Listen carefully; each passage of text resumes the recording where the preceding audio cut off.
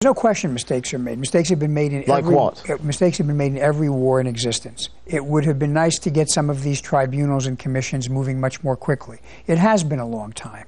If we could have done some of this legal process, a couple of years ago, that would have made things a lot better. So what about the interrogation techniques? Again, reports of FBI memos describing them as borderline torture. Are you comfortable as a legal man with that? I don't. When I get reports, vague reports, it's hard to comment. But again, that's an illustration of my point. The Inspector General of the Department of Justice reviewed this entire issue.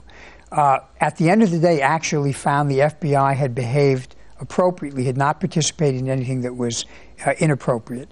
There are, at any given time, a whole host of investigations and legal proceedings where these issues are raised. Mind you, sometimes people make claims of mistreatment that are unfounded. We shouldn't assume that every allegation is true. You have to follow the rules and you have to follow the law. There are some difficult judgments that people made. In this case, what the Inspector General determined is the FBI, in fact, behaved correctly. How long does the war on terror go on for? How do you know when your job is done?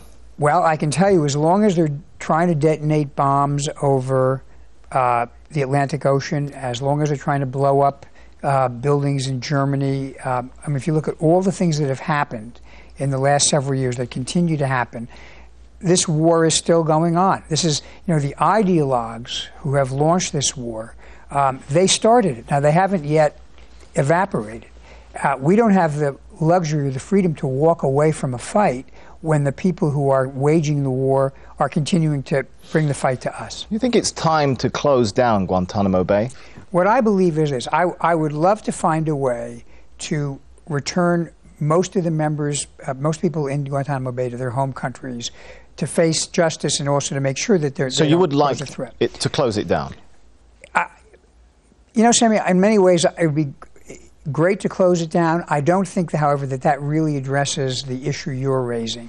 Because whether you keep people in Guantanamo Bay or you move them somewhere else, you still confront this issue, that we're dealing with a war and a struggle that is unlike one we've ever faced before. And I think what we have to balance is this.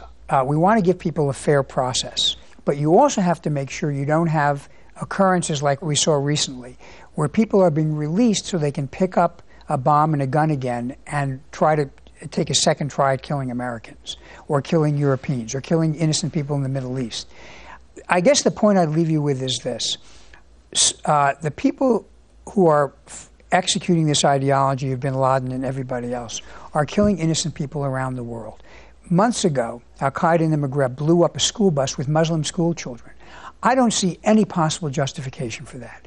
And as long as there are people who are out there willing to do that, we've got a balanced need to give them fairness and the rule of law, but also to make sure that we are not hobbling ourselves so that they get 2 or 3 or 4 attempts to kill innocent school children. And that's a very tough issue which we're struggling with.